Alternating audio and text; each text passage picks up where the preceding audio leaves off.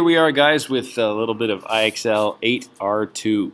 This is asking you to come up with a similar figure with a dilation.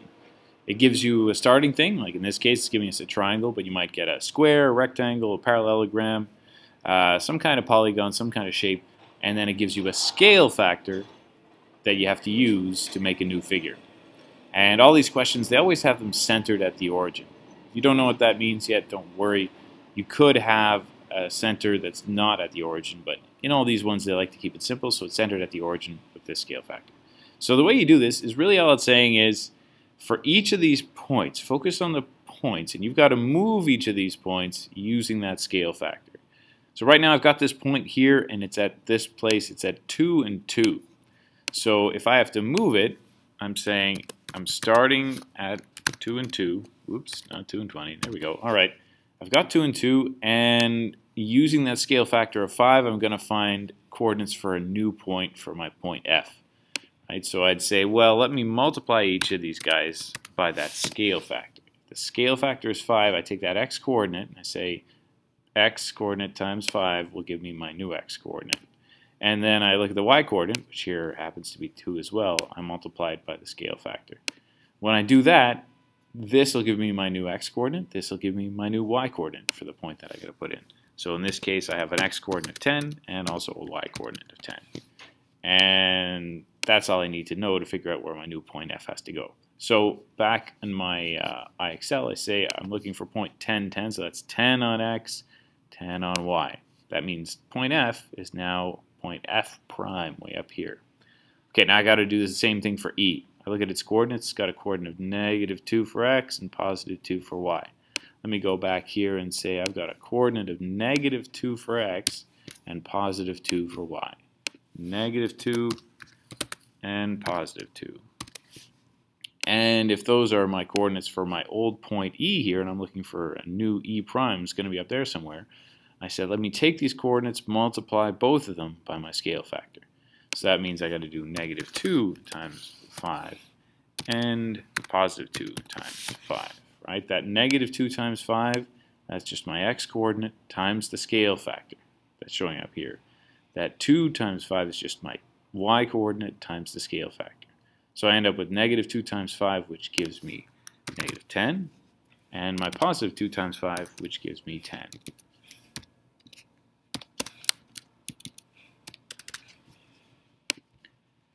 What I've done here is calculated my new x coordinate, my new y coordinate for this point. -10 and 10. I know now that I'm looking for this point here on my Cartesian grid. So let me go back to the Cartesian grid and let me put that -10 and 10 right on there. So this E is now started here, went all the way up there. All right, last one left is G. Its coordinates are -2 and -2. So let me calculate that. I've got -2 and -2 to put on here. You can probably already guess what the answer to that is going to be. If I've got -2 and -2, and I'm multiplying both of those coordinates by my scale factor, which shows up here, I do -2 times 5, which gives me my x coordinate, and then -2, my y coordinate there, times my scale factor will give me my new y coordinate, just like that. So this -2 here times this scale factor here gives me my new x coordinate. This -2 here times my scale factor of 5, which is showing up here, gives me my new y coordinate. That means my new point for G is going to be -10 and -10, just like that. Okay, so now I got to put this point on the graph. I go back, -10 and -10, -10 and -10. That'd be -10 and -10.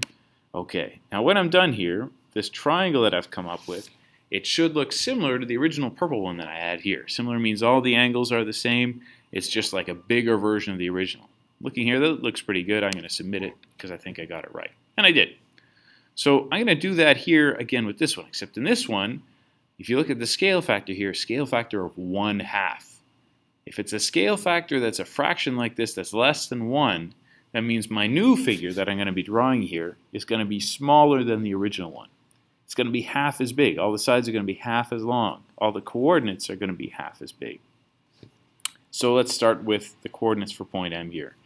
Point M has coordinates of 6 for the x 8 for the y, and I'm going to use a scale factor of 1/2. So I've got 6 for the x, 8 for the y. Let me just note my point here so I have my coordinates and I can see them. 6 and 8. Now what you'll find when you're doing this particular activity on IXL is that really the slower you go, the less time it'll take. Get out a piece of paper, work it out like you're seeing me, you show the numbers here. Because when you do it in your head, there's a lot more chance that you're going to do it wrong. Here I've got 6 and 8, so I got to do 6 times 1/2, 6 times my scale factor of 1/2, and then 8 times my scale factor of 1/2 to get my new coordinates. That means 6 times 1/2 to get my x coordinate, which is 3, and 8 times 1/2, which is my y coordinate of 4.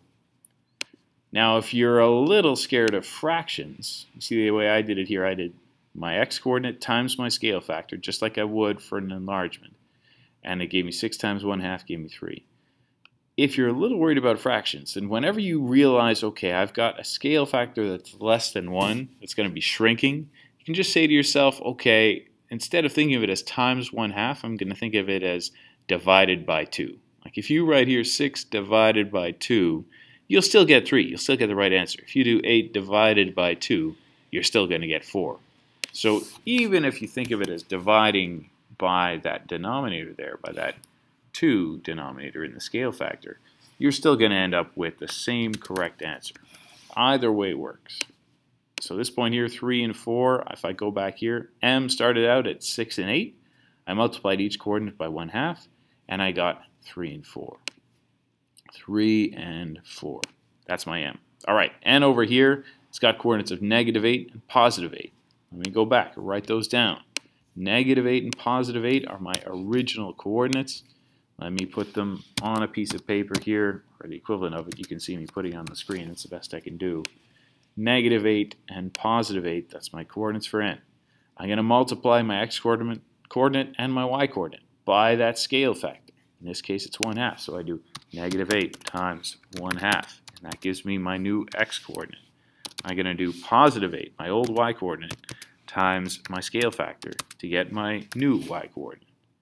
So I've got -4 for the new x, 4 for the new y. That means my new point, -4 and 4.